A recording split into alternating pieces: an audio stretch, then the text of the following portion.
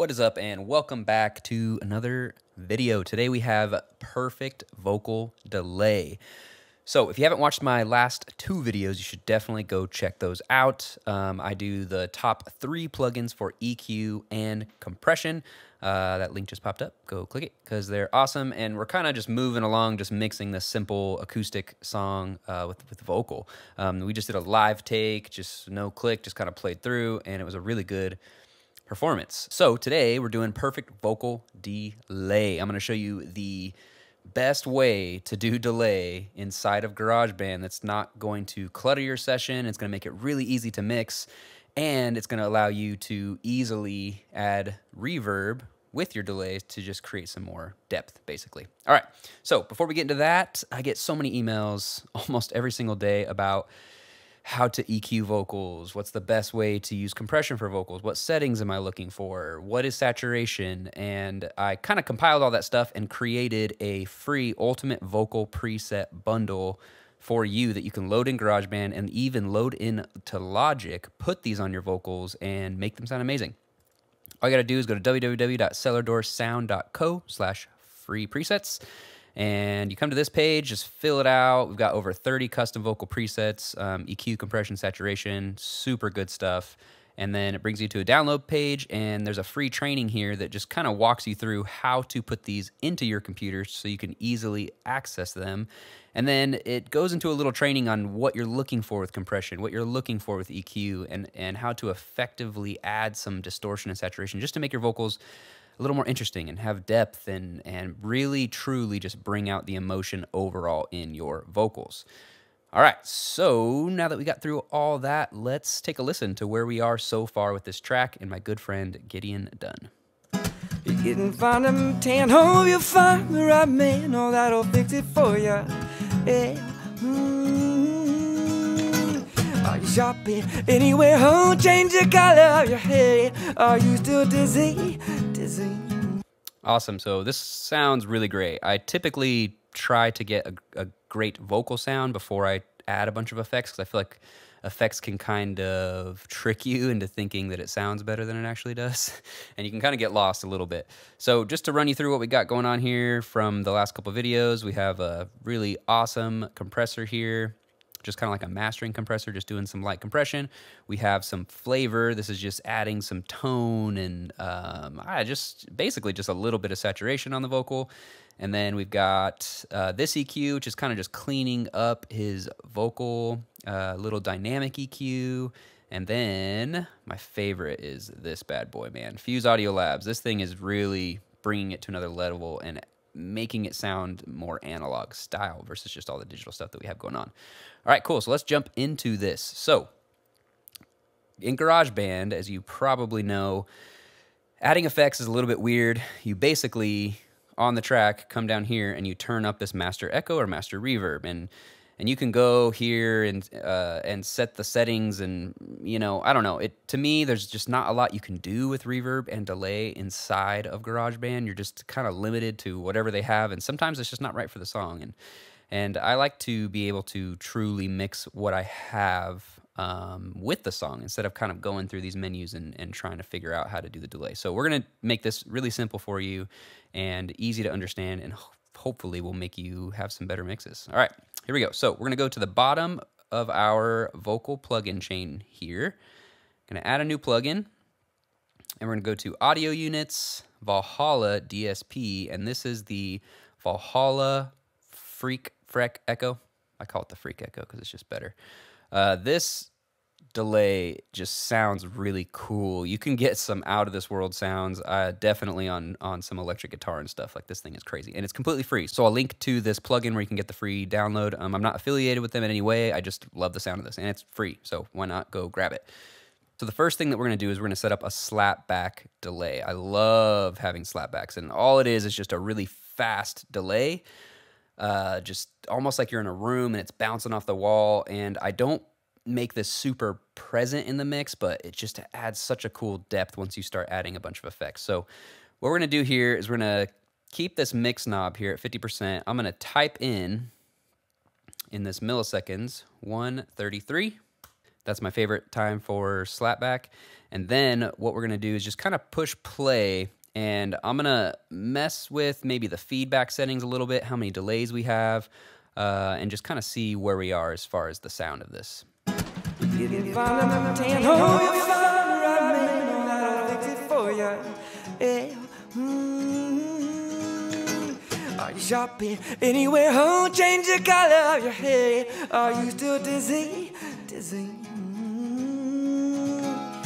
Did you have to pay that fine? Oh, you were dodging all the time. Are you still dizzy? Yeah. Awesome. So you can hear when it first started, we had this feedback at 50%, and it was just delaying all over the place. It has a kind of a crazy sound, but I lowered the feedback and the mix percentage just a little bit just so I could hear what's actually happening. And it's in a really good spot. So this is pretty much our delay setting for this slapback. And now what I'm going to do is I'm going to create a delay track so that we can only affect this delay inside of GarageBand and the vocal independently, so that I don't have to, let's just say this is closed and I want to change the delay slightly. I'd have to click this, go to my Valhalla, and then change the mix percentage. We're going to make that a little bit easy. So what we're going to do is we're going to right click here on your vocal track. We're going to go to new track with duplicate settings. We're going to name this, if I got it, okay. We're going to name this slap delay. And then I'm going to option click and drag my vocal waveform here onto this track. So now I have basically two versions. I'm going to go back to my vocal 1, and we are going to just turn off that delay. We're going to go to the slap del and open up the delay here, and we are going to turn our mix knob all the way to 100%. So what we're doing here is basically saying that on this vocal track, which is our delay track, we want to only hear the delay. So we are 100% delay. There's no dry vocal whatsoever. And then we turned off our delay on our vocal 1 track so that it's just dry, right? So now it allows us to truly mix this. Now my delay is just on this slider. So if I want more delay, I turn it up. If I want less delay, I turn it down, which is really cool versus just going through menus and trying to figure out where your delay is. All right, so let's listen to this in the mix. I'm gonna push play and then slowly bring up this slider to where I just think it's kind of sitting nice. You didn't find a tan hole, you find the right man, oh, that'll fix it for you. Yeah. Are you shopping anywhere? Oh, change the color of your hair. Are you still dizzy? Dizzy. All right, cool. So I'm trying to keep it kind of subtle because I know I'm going to add another delay. I know I'm going to add reverb. So it's in a good spot there. Okay, cool. So let's mute this guy real quick, and we're going to add another delay. So we're going to open up our Valhalla again. Okay, so this time what I'm going to do is I kind of tapped out our tempo here at 106. So I'm going to go to this delay sync, and we're going to change this to 8th notes. All right, so this is going to change our delay from being 133 milliseconds, and it's going to go to actual 8th notes within the song. And we're just going to listen to how this sounds. You didn't find a tan hole, you find the right man, oh, that'll fix it for you. Yeah. Are you shopping anywhere? Oh, change your guy. All right, so this is kind of a cool little spot here. Now, the beautiful thing about this plugin is that it has this shift, which you can shift the left and the right just a little bit to kind of turn it into this really nice stereo delay. So you'll hear it as I push play and move this knob up. You didn't find a tan hole, you find the right man, oh, that'll fix it for you. Yeah. Are you shopping anywhere? Oh, change the color of your hair. Are you still dizzy? All right, so that seems like it's in a pretty sweet spot. It went from a mono, just straight down the middle delay, to kind of this cool oscillating stereo delay, which is really nice.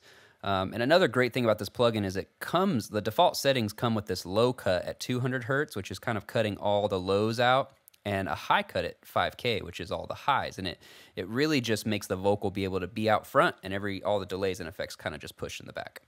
So now what we're gonna do is the same thing we did with our slap delay. I'm going to right-click my vocal. We're going to go to New Track with Duplicate Settings. I'm going to name this 8th del.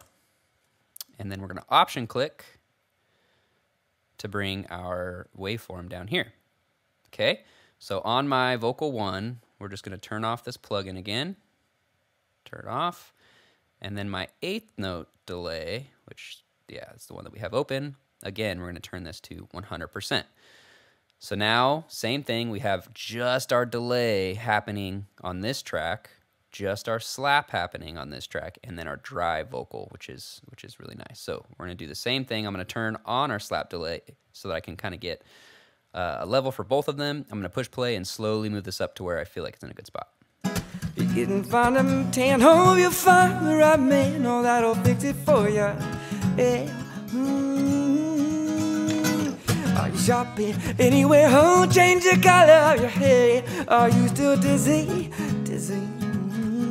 Awesome. So that's in a pretty cool spot, and it's pretty below the vocal, but it just kind of brings out just this depth and makes him sound like he's in a really interesting room, which is really cool. So let's really quick here without our delays that we did. This is just dry vocal.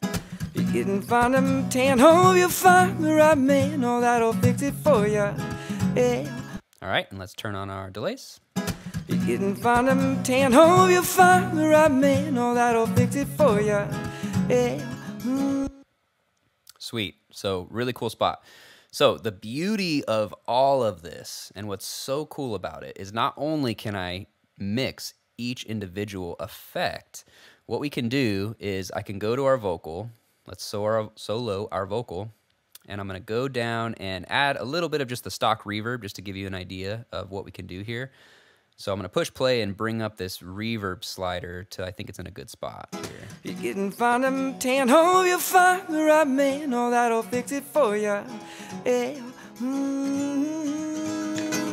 Are you shopping anywhere? Oh, change the color of your hair. Are you still dizzy? Dizzy. Did you have to pay that fine? Only you were dodging. All right, cool. So that's in a cool spot. Now this 8th delay is a little dry to me, so I'm gonna put some reverb on this delay just to make it seem a little bit more natural and like it sits in the right spot here.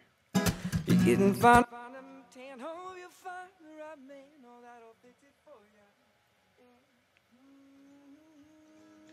Are you shopping anywhere? Oh, change the color of your hair. Are you still dizzy? Dizzy. Awesome. Super cool spot that this is in all of a sudden. So yeah, that's pretty much the video. It's very simple. All you really do is pick any delay you want, get the setting in a decent spot just on your vocal track, and then duplicate your tracks and change the mix to 100%, and it kind of allows you to really start to mix your song so that once you create all these effects and you have a full band mix, you can really step outside the box a little bit and push play and just start playing with faders without having to be diving into plugins, and it just honestly for me makes me have a cleaner mix because I'm just focused on level at this point. Like I'm trying to just find that perfect little level. And if we would have had the delay on this vocal and did a slap back and then a 8th note delay, it wouldn't work because we'd have a slap in the beginning and then that slap would be triggering an 8th note delay, and then that 8th note delay would be triggering all the reverb, and it'd just be too much. So with this way, we can really create a lot more depth within this track, which is awesome. So let's real quick just see what we've done today. I'm going to mute our delay, and then I'm also going to turn off our reverb so we can just hear. This is before we started the video. You didn't find them tan, hope you find the right man. Oh, that'll fix it for you. Yeah. All right, and now let's turn on our reverb and our delay. You didn't find them tan, hope you find the right man. Oh, that'll fix it for you. Yeah. Are you shopping anywhere? Oh, change the color of your hair. Are you still dizzy? Dizzy. Awesome. Sounds so good. I love this guy's just such a good singer. He's a really great guitar player. But hope you enjoyed that video.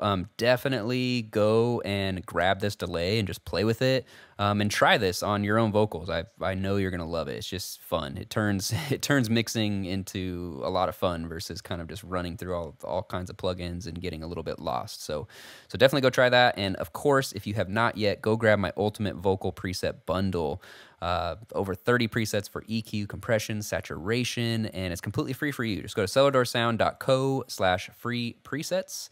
You'll come to this little dialogue, whatever, fill it out, and then here it is. You get the downloads, you get a free training video that shows you how to put them in GarageBand, how to put them in Logic, and I walk through just what you're doing with EQ, what you're looking for with compression and saturation, and how to get your vocals to, you know, sound like they were recorded in a legit pro facility, which is super fun. So anyway, go grab that, and thank you so much for watching this video. I truly appreciate that you're here and wanting to learn more about sound and how to make your music sound better so that you can get it out to your fans and your friends and your family. That's just what it's all about. So thank you so much for watching, and I'll see you next week. Peace.